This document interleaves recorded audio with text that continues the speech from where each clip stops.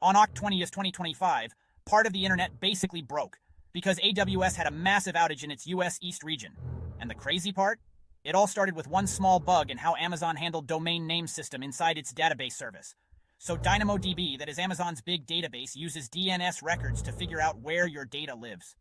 Behind the scenes, two systems keep these DNS records updated. One makes the plans, the other applies the changes.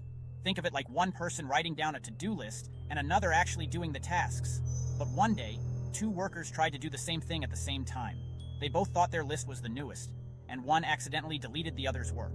This race condition, where two processes run at the same time and trip over each other, ended up erasing a key DNS record for the US East region. Once that DNS entry went blank, DynamoDB in that region could not talk to anything. Every app and service depending on it started to fail, including EC2, which runs servers for thousands of websites. New servers could not start up, network settings would not load, and Amazon systems began panicking, removing healthy servers because they looked dead. That caused what is called thrashing, where the system keeps restarting itself but never recovers.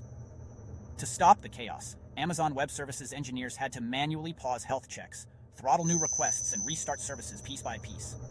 It took them around 15 hours to fully restore everything. So what is the lesson here? In distributed systems, timing is everything. One small mistake leading into race condition can cascade into a massive failure, may lead into internet outage. And that is a reminder for all of us building software. Always plan for the unexpected, because even tiny bugs can take down giants. Follow CyberGPT Pulse for more real tech breakdowns.